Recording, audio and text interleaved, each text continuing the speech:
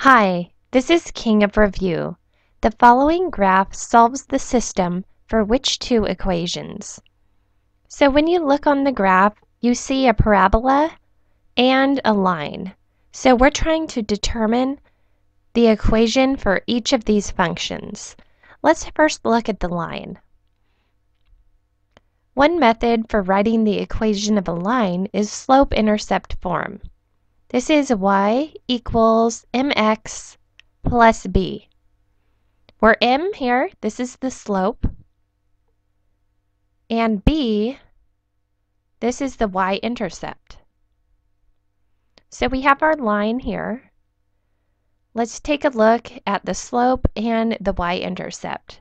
The y-intercept is where it crosses the y-axis. So where does this line cross the y-axis? Well, it crosses right here at 4. So we know that b equals 4. Now let's determine the slope. Slope is equal to rise over run.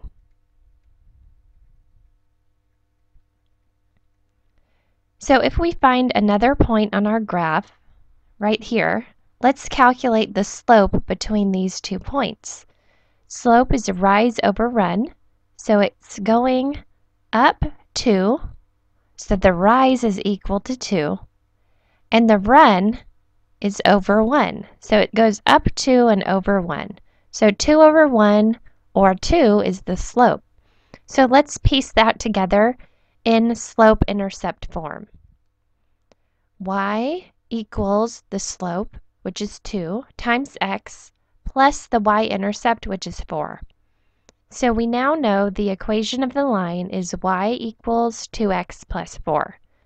Now let's look at our parabola. A parabola can be written as vertex form. The equation in vertex form is y equals a times x minus h squared plus k.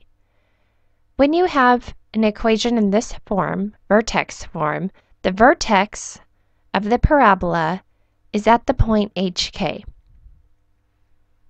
Let's look at our parabola here. Here's the parabola, and the vertex is right here at this point. What is the coordinate of this point? This is 0, 3. So we know that the vertex of our parabola is at the point 0, 3. So the hk value is 0, 3. Let's fill this into the equation in vertex form. Y equals a times x minus h is 0, squared, plus k, and k is 3.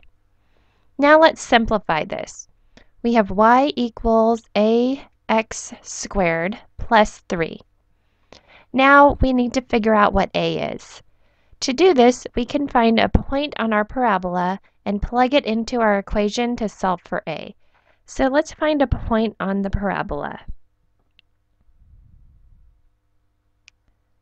Well, we have a point here at 2, 7. 2, 7 is a point on our parabola. So let's plug the point 2, 7 into this equation here. So we have y equals a times 2 squared plus 3. This gives us 7 equals a times 4 plus 3.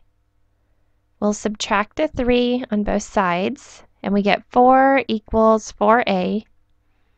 And dividing by 4 on both sides, we're left with a is equal to 1. So we know that a here is 1. So our equation for the parabola is y equals 1 times x squared plus 3, and this can be simplified to y equals x squared plus 3.